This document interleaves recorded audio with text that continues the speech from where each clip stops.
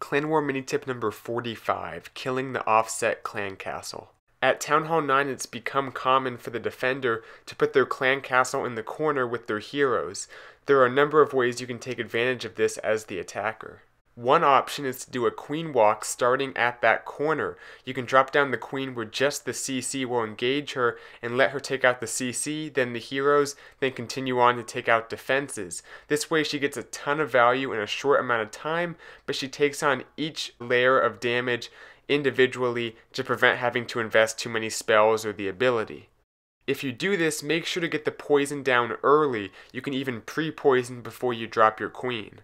If you want to do a mass air type attack, you can drop your heroes away from the CC so they can take out air defenses and get value without triggering any clan castle troops. Then you can send your air troops in on the rest of the base, and any non-air targeting troops like Valks won't even come out. Finally, the offset CC allows you to lure the troops very easily and deal with them in almost any way you want. For example, you can use some barbs to lure them onto an air defense you're going to zap Quake, or you can time the lure so your queen deals with them at the perfect point in her queen walk when she's not taking any other damage. This has been a Clan War mini tip presented by Bisectatron.